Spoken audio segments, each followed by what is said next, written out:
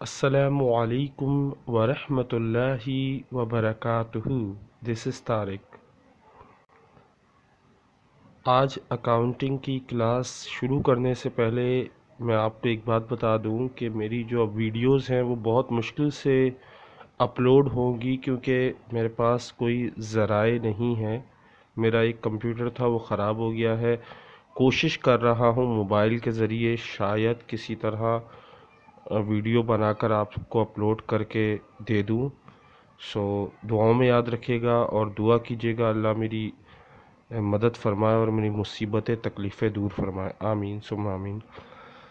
आज हमारा सवाल है कि रेवेन्यू कैसे मालूम किया जाता है या एक्सपेंस कैसे मालूम किया जाता है। The revenue of a business, एक कारोबार का रेवेन्यू यानी इनकम कैसे मालूम की जाती है। Entity having expenses of 60,000 and net income of rupees 15,000. Having expenses 60,000, हमारे पास दिया हुआ है expense 60,000, net income of rupees 15,000 और नेट इनकम दी हुई है 15,000। दोबारा से सुन ले, हमें मालूम करना है रेवेन्यू। हमें दिया हुआ है एक्सपेंस 60,000 और इनकम 15,000। सबसे पहले ये फॉर्मूला आप याद कर लें। Revenue is equal to expense plus profit या net income. Revenue is equal to expense plus profit या नेट इनकम। प्रॉफिट या नेट इनकम दोनों में से एक चीज़ आपने लिखनी है यहाँ पर फॉर्मूले में, जो चीज़ आपको गिवन हो। तो आपने क्या किया, एक्सपेंस लिखा 60,000 और प्रॉफिट लिखा 15,000, यानी इनकम जो नेट इनकम दी हुई थी वो 15,000 आपने लिखी और एक्सपेंस और नेट इनकम को जमा कर दिया तो आपके पास रेवेन्यू आ गया।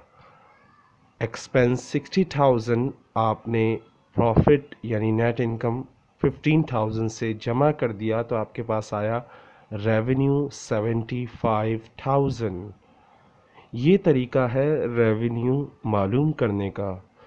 रेवेन्यू मालूम करने के लिए आपके पास एक्सपेंस होना चाहिए और प्रॉफिट या नेट इनकम होना चाहिए।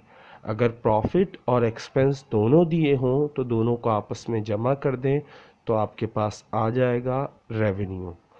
अगला सवाल में हम मालूम करते हैं कि एक्सपेंस कैसे मालूम किया जाता है। सबसे पहले मैं आपके सामने सवाल पढ़ूंगा।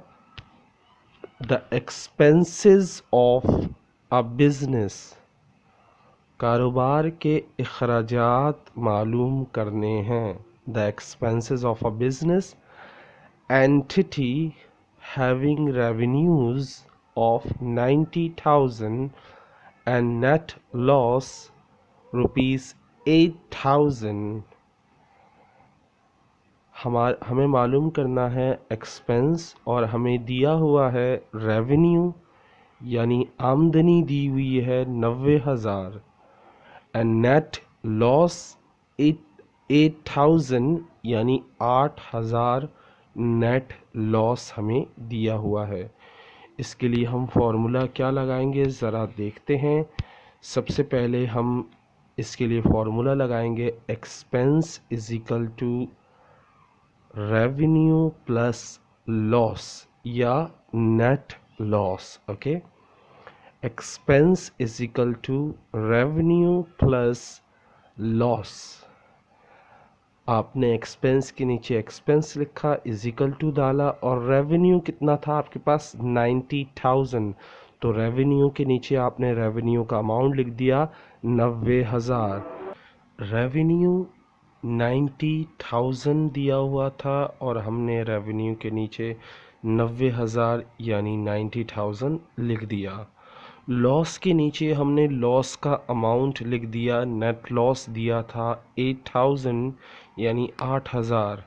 हमने इन दोनों अमाउंट को जमा कर दिया तो हमारे पास आ गया एक्सपेंस इज इक्वल टू 98,000। 98,000 क्या है हमारा एक्सपेंस। ये दो तरीके थे आपको मालूम करने के, फर्स्ट रेवेन्यू मालूम करना और सेकंड एक्सपेंस मालूम करना।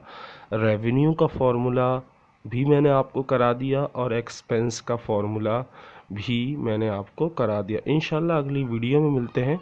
अगली वीडियो में हम बहुत अच्छी सी प्रैक्टिस करेंगे इन्हीं सवालात की और इससे बेहतर सवाल, और नया सवाल हम शुरू करेंगे इंशाल्लाह नेक्स्ट वीडियो में।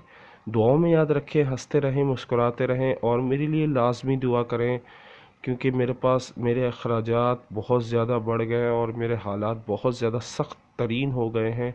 दुआ करें अल्लाह मेरे हालात बेहतर से बेहतर बना दे और मेरी मुसीबतें तकलीफ़ें अल्लाह दूर फरमा दे। आमीन सुम्मा आमीन। अस्सलामु अलैकुम।